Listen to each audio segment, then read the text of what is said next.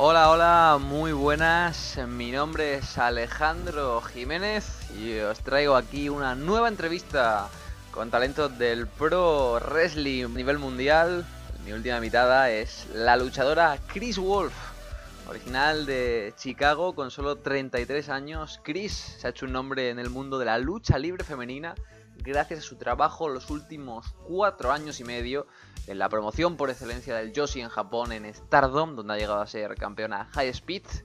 Ahora recientemente ha abandonado el país, la tierra del sol naciente, y ha empezado una aventura como freelance, como luchadora por su cuenta. Está viajando por Europa, por Estados Unidos, y la semana pasada hizo una parada muy especial aquí en mi tierra, en Barcelona. Estuvo luchando para RCW, Revolution Championship Wrestling. Tuvo un combate intergénero, el primero de su carrera, contra el portugués Mauro Chávez. Pero acción en el ring aparte, tuvimos la oportunidad de sentarnos con Kris y de hablar con ella. Una entrevista de la que estoy muy satisfecho, una entrevista en la que hablamos sobre wrestling, sí, hablamos sobre Stardom, pero sobre todo hablamos de los orígenes de Kris, qué significa para ella el wrestling, qué significa para ella el hecho de no haber podido encajar nunca en la sociedad, qué significa para ella el éxito, el fracaso. Y me parece que es una conversación muy interesante. Acompañados en este vídeo, aquí en la caja de comentarios tenéis el enlace a la entrevista perfil que le he hecho, un enfoque diferente, pero como sé que os gusta escuchar las conversaciones enteras, sé que os gusta sobre todo escuchar a Kris Wolf, una persona tan alegre y con tantas ganas de vivir, pues os dejo aquí la entrevista completa, el audio. Perdón por la calidad, no era el mejor sonido ambiente, pero creo que se puede apreciar mucho el buen rollo, las buenas vibras que transmite Kris Wolf. Así que nada, espero que disfrutéis. Está en inglés, eso sí, habla muy bien, así que no creo que tengáis problemas. So here we go, I will let you with Kris Wolf.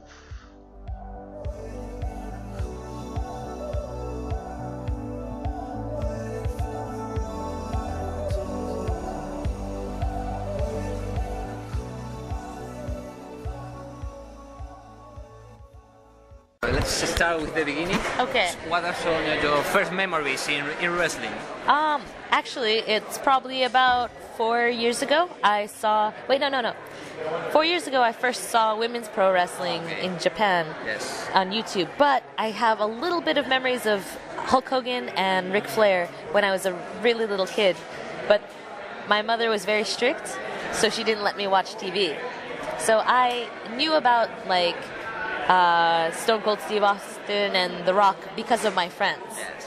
Because of the kids in high school, then I understood, but I never really saw it. It wasn't until I was in Japan looking for a reason in life that I stumbled across a YouTube page that had Japanese pro wrestling. Yes. And through a friend's recommendation, I found a specific group, Stardom, and contacted them and started training with them, and then debuted as a wrestler in Japan. So it's a little strange because every wrestler I've talked with, they say that they like wrestling since they were very little. So Yeah. why weren't you a fan of wrestling? Just because you didn't show it, or because you didn't? I didn't know about it. I didn't see it. You know, visibility is a very big thing. The fact that it was on national television, and I didn't see it, is really weird, right? Yeah. Everyone knew about wrestling. I did not. Everyone knew about TV shows. I did not. I was a really weird kid. You know, I liked to read, and I liked to play on my computer a lot, and I was a big nerd. And I didn't quite fit in general. So we could say that when your first memory is watching wrestling is women wrestling. Yeah, that's true. And I think that's the thing. I noticed a little bit of the women's pro wrestling. You know, there's these beautiful, strong, Spartan-looking women, you know? And they're so tall, and they're curvy and beautiful, but I can't relate. I'm a small Asian girl, tiny body. I fight against the stereotype of Asian girls being weak, because I hate that. I hate the stereotype of anyone assuming that just because you're little, you're weak. But when I saw Japanese women's pro wrestling, other women of my size kicking ass, I was like, maybe I can do this too. Is this a job? What? So I think visibility of many different types of women is so important in this industry, in every industry, to be honest. Yeah. So, what is the exact moment you said, I want to be a wrestler, I want to do this?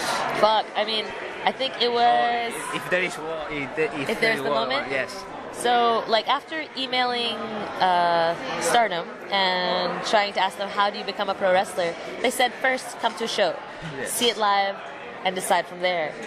And I can't remember who, like, the match card was exactly, but I specifically remember 2 wrestlers. I remember everyone, but the 2 that stood out in my mind were Kairi Hojo and Aki Yasukawa. And they moved something inside of me. You know, I didn't understand how Kairi could keep living after taking so much abuse. But she kept fighting, and I thought, like, I was at the edge of my seat, like, fight, keep going, you know? Like, you want them to survive. And then with Act, she's so bigger than life. Her character, her charisma, her personality, like, I admire her so much. And she's like Heidi in the sense that she never gives up. Yeah, that's what moved me. Not only relating to their appearance, you know, that only goes so deep, but to their persistence, to their aura, their energy. That's what moved me. And why did you decide to leave Chicago and go to Japan to wrestle there? So did you went to Japan only exclusively to wrestle, or did you move to Japan and then? Yeah, it's the latter. I was actually working as a photographer in San Francisco for a couple of years, and me and my fiance broke up, and I was in a really bad place. I didn't know what to do because we were going to get married, and my friend in Japan was teaching, and he was like, come, take a break, figure things out, just relax. And so I came to Japan. I sold my photo equipment. I went probably 2 weeks after talking to him. I was just like, okay, fuck this, bye. And I cried for a bit, but then I decided I'm going to rent a bicycle and a tent and cycle from Niigata, north of Japan, to Hiroshima, which I think is 900 kilometers, something like that. I think it took about 20-something days of riding through the mountains of Japan in fall and then winter, because I am a very bad planner. And I decided, after making it, after hallucinating and wanting to quit, but continuing because I got obsessed with the idea of succeeding. When I made it, I was like, fuck it, I don't want to go back, I'm going to stay in Japan. And so I became a teacher. Because that's the best way to get a visa. It's the simplest way. Really? If you're a native English speaker, you can get a job fairly easily because there's so much desire to learn the language. But I realized that wasn't my calling. I had fun, because I'll have fun in a box. I can do anything and have fun, but there was still something missing. So yeah, I think that's where I started looking for something more physically challenging. So that's how I came towards pro wrestling. And was it hard to be in Stardom? Because the Japanese promotion have this people said that it's very hard, the dojo, training there, the difference in the culture between the United States and Japan, the language barrier. How was that? Was it really hard for you, being such a very happy person to be there and be so strict? Yes. Yeah, it was. I mean, when I first started, it was very old school.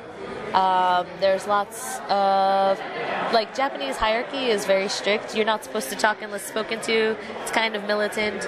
And a lot of times I would feel really anxious because there's also the language barrier. I couldn't quite understand sometimes, like, the technique. I would just copy, watch and copy. And if I didn't get it right or it wasn't perfect, they would punish you. You know, punch you, kick you, make you do it again, and then, oh wait, surprise, you still don't understand? You still don't know it? Do it again, do it again. So it's like, it was very physically taxing, but also mentally. Like, you're not used to, well, I'm not, maybe I'm such a baby, and I didn't know anything about wrestling, but maybe I wasn't used to people just disliking me because I was new. But that's just the system that exists.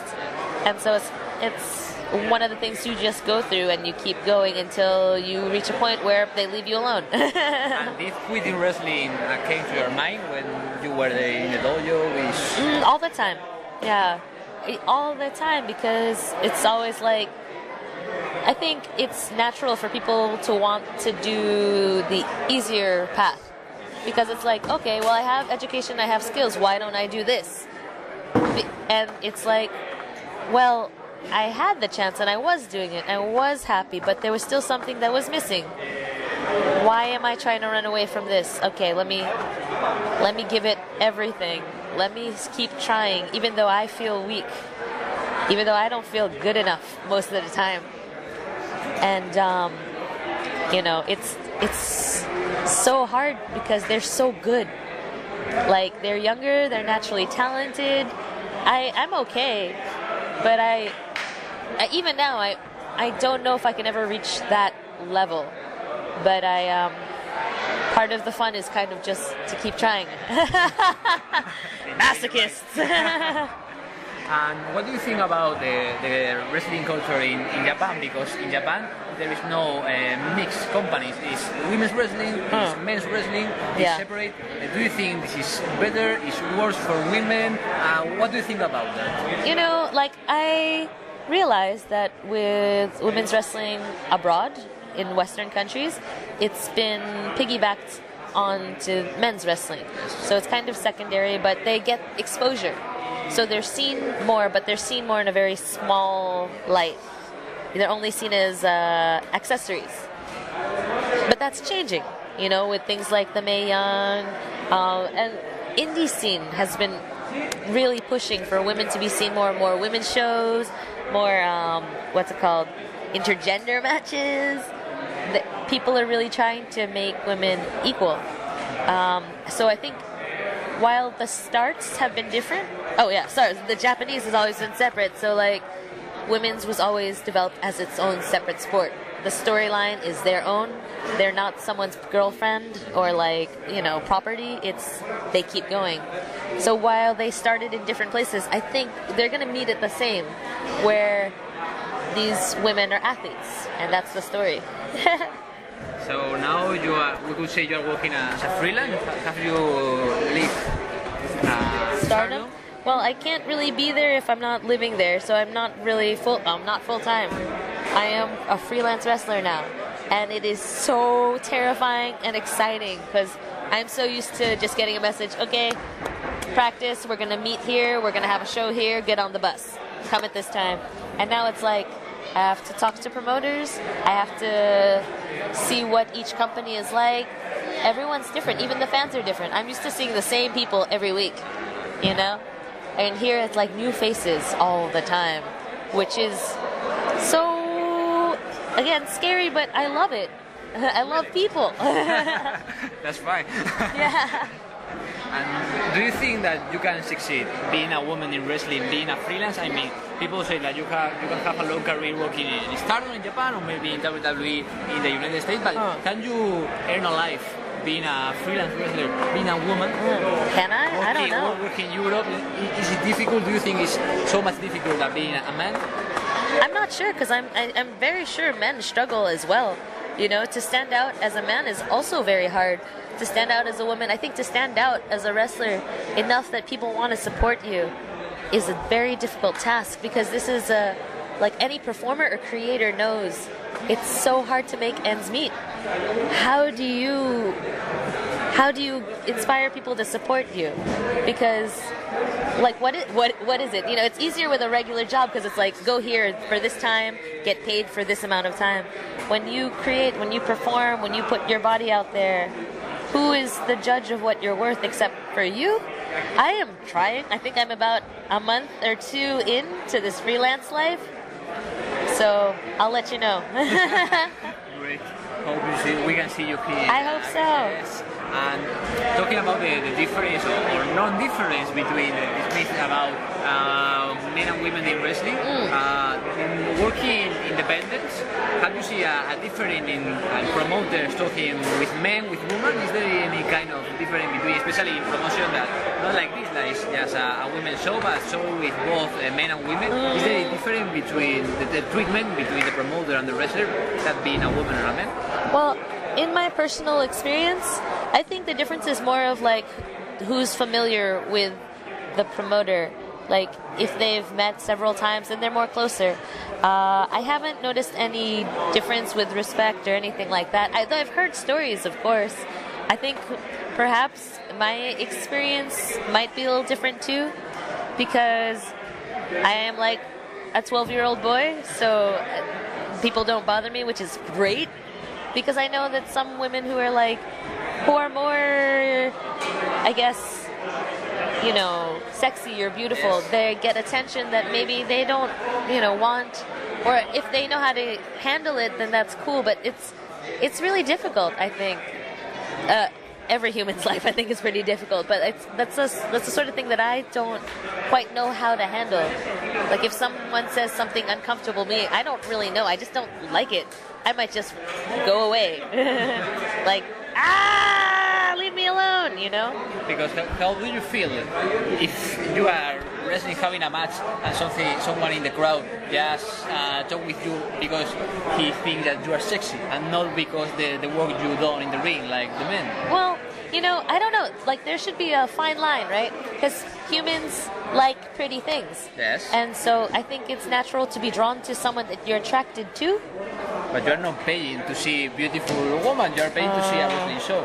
Yeah, yeah. Or maybe not. I mean, there's like a mix of fans, right? There's people that enjoy wrestling, and there's people that just enjoy ladies wrestling.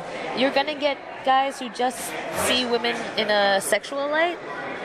I don't know if that can change. I think it would be nice, because ultimately we just want to be seen as people. Yeah.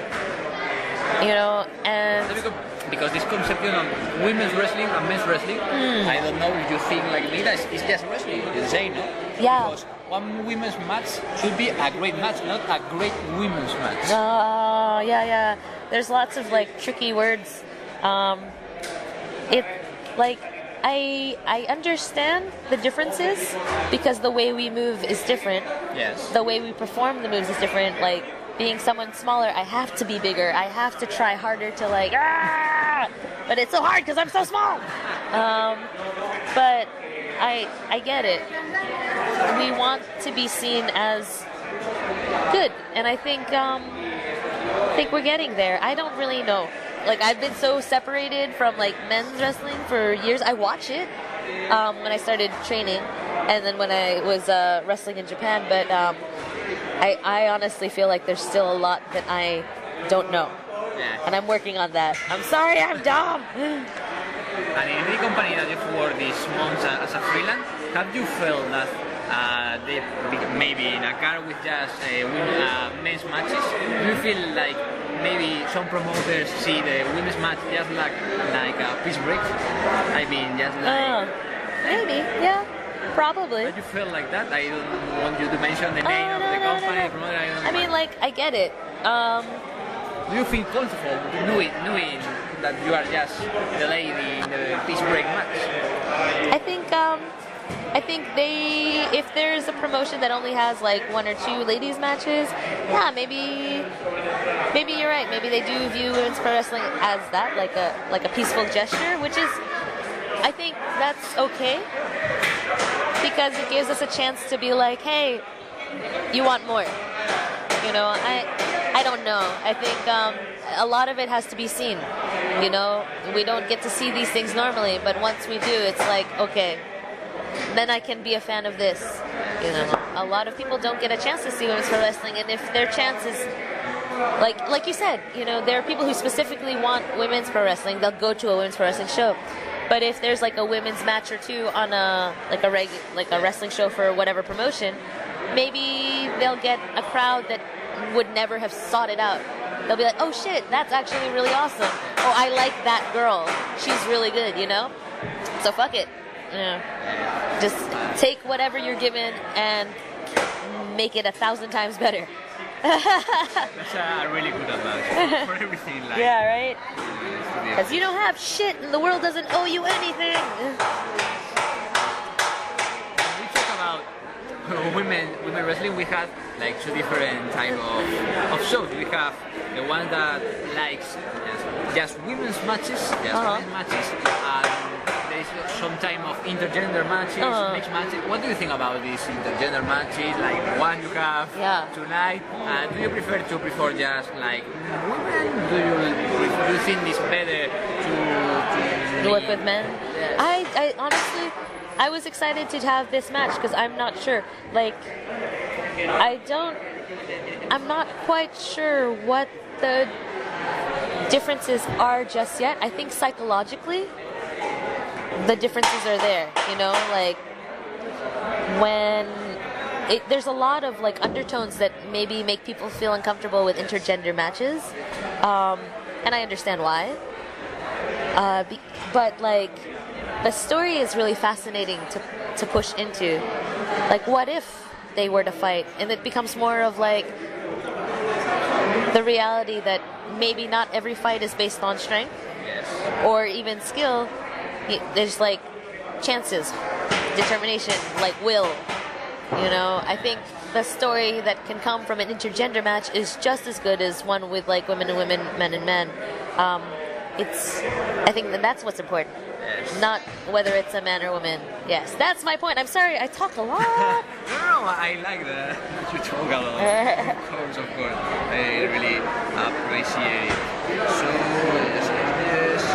So now going to the future, now that you've left Japan, you are working in the real world, no? Because Japan is like another planet. Yeah, totally. It's very separate. You are working in Europe, you are working in the United States. How do you see your career going? How would you like to do? Where would you like to work? Do you have a goal right now in your career? How do you see it? I know, yes, talking about goals, maybe it's about a little dreamy, but no. How do you see your career going? I think. Do you think it will be more difficult for you to earn a spot in wrestling being a woman, or do you think that it doesn't mind right now? Oh, I have no idea. I mean, so like this is the thing, right? I didn't join wrestling to become a wrestler, which might make people upset, right? I joined wrestling because I saw the cool things that wrestlers could do. So like, it's the whole thing where like, are you your job? I'm not great enough, I think, or have the mentality to be a star the way, or like the I have the weird dedication and passion to keep going, but as for something to like, I'm gonna be number one, I don't have that, because I'm still just trying to learn what my place is. But I think in general I'm a very displaced person. I never really belong. So for me, my goals in wrestling, I would like to see if I could financially survive. Can this be a job that I rely on? Because it's fun as fuck, but there's a cost, you know.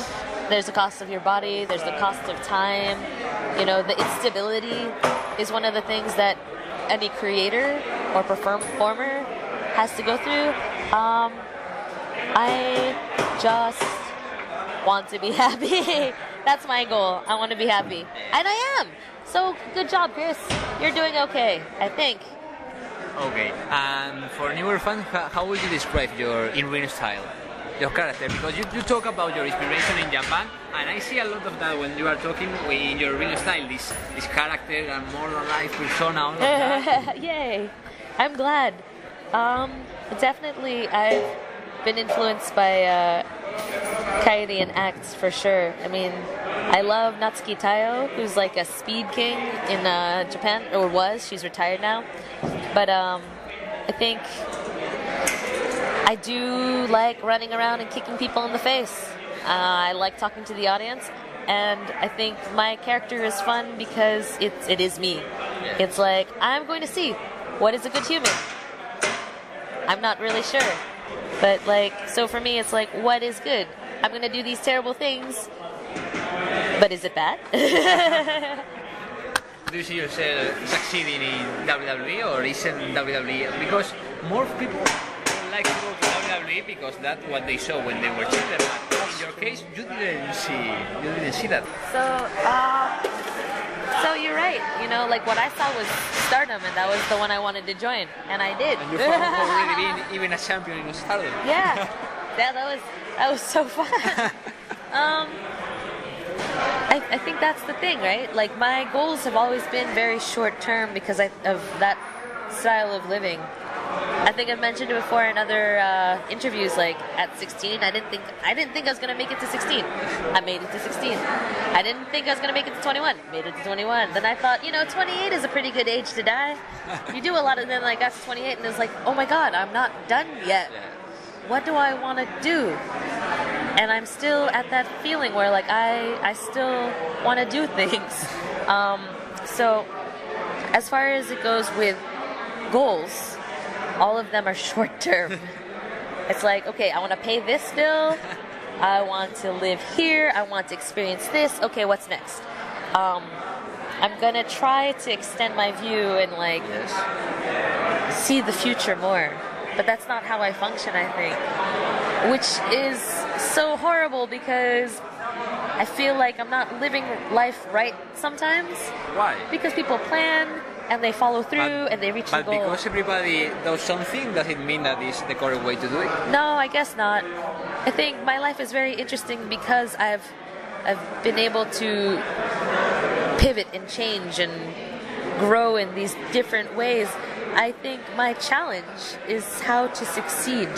And what is the definition of success? Succeed, yes. Yeah. Because if you can pay your bills and you're happy with your work, yeah. Are you a failure? I don't think so. Oh, I guess so. Like I have so much joy, but there was a time when like I couldn't pay my bills, and that affected a lot of things in my life, obviously. So it's like, what am I doing wrong? So there has to be a balance, and I think every single person is wondering what that is, because you work so hard every day for what? Yes. And if you don't find satisfaction in your work, where do you find it? And my kung fu teacher always said, you either do something you love or do something that allows you to do what you love. And if you don't know what it is you love, that's so hard. You're searching. I think everyone's just searching for shit. So, but what is success? Yes. Just because you have a nice house doesn't mean you have success. Maybe you have safety. I don't know. There's always something, I guess. Anyways, life. Life difficult. So if we talk just in short-term things, where are you going to work? Wherever they let me explore myself. WWE is really, really cool. But I can only be myself because I joined wrestling to be me. Yeah. Right? Like, I joined because I thought, holy shit, I can do these ridiculous things and be myself and be paid for it. And people like it. Yeah. Yeah. So, I mean, if there's a place for me in WWE as myself, then cool. If it's as someone else, they can get someone else. I think that would work for them better if they just need a role to fill. But if they want me, then yeah. But I'm like a weird ass motherfucker, so I don't know. I don't know who wants me. And that's it. Now you say that you are a weird person. Why do you think that these weird people like wrestling and finding wrestling like a home and something like that? Because I've talked with a lot of wrestlers and they said like, oh yeah, I'm a weird person and the wrestling really is my thing. Why do you think that, for your case, do you feel comfortable being a weird person and in wrestling? I mean, I've always been weird, so I'm pretty comfortable with it. I think But do you think you are weird, or people said that you are weird? No, I think I'm weird. I feel weird. I feel like sometimes I don't process things the same way. I wonder how reactions are like.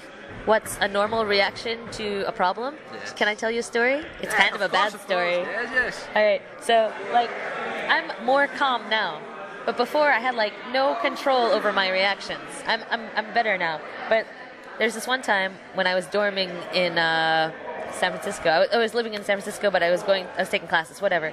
So I was dorming, and I go into my room after a semester break, and I look at the bed, and my stuff is all on the floor, and someone else's sheets are on the bed. I am so mad, because also my swords are missing. All my weapons are gone. I'm like, what the fuck? And I am with my friend, and I take off my pants, and I rub my ass on the pillow because I'm so mad. And then I put it back up, and my friend is just like, what the fuck did you just do? And I was like, I'm going to find the RA. And so the resident advisor was just like, sorry, we made a mistake. We're going to tell her to go to a different room. And I was like, oh shit. And then I actually met the girl, and she was such a nice person. A month later, I told her, like, I'm really sorry, but I wiped my ass on your pillow because I was mad at you for taking my shit off. And she was like, the advisor told me to do it, but I guess it's okay because I didn't get pink eye. And I'm like, oh, thank you for still being my friend. So, I mean, it's shit like that where I feel like, what is a normal reaction? Yes. When people are sad, they cry. I like smile, cry. I laugh and I cry. I don't have a full control over how I feel. Like I always, like if I feel mad, I feel it for like a second, then I feel really sad that I got angry. I feel really sad for myself. I feel sad for that person or like the situation. And like everything's so intense. I always feel like emotionally intense. Sometimes I cry when I see people that I've met in Japan because I've missed them so hard, you know, and it's because I don't think people realize how much they affect me, you know, like just their friendship, just like short times being accepted with them meant a lot when I was in Japan because I was so alone. You know, like the Japanese girls are kind, but there's always going to be a distance. Yes, of course. With some of them I got close for sure, but there was a really long time when I just was alone. And it wasn't until ACT came and Oedo Tai came that I had this community with the foreign wrestlers, and I felt like I belonged somewhere. I think that's one of the things that makes life hard. So we all look for things to belong to. Yeah, maybe.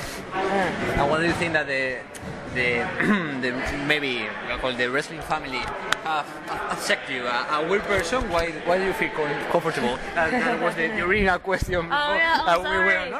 You're right, because they're also my fault weird. too. yes. They're also weird as fuck. I mean, here we dress up as superheroes and beat the shit out of each other. You know, we do it in many different ways. We tell stories with our bodies. We're exploring.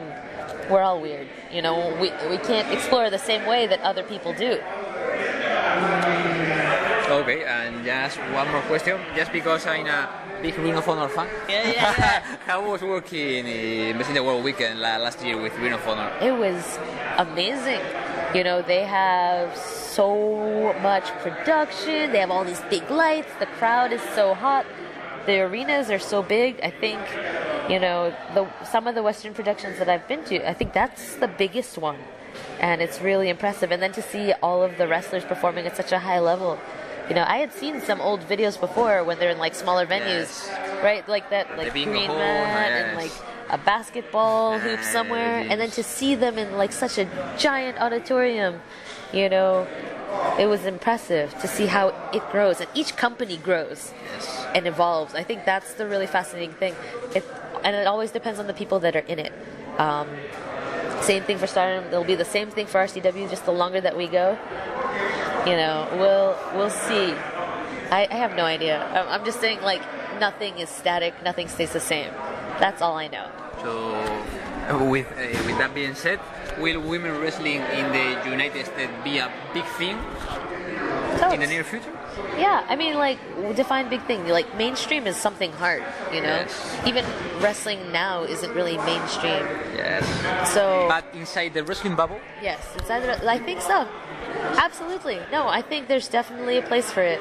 I think a lot of people are watching because everyone wants something new and exciting, and it's a whole population of people that hasn't been looked at, you know, and there's people of different backgrounds, and different stories and different physiques, you know. Yes.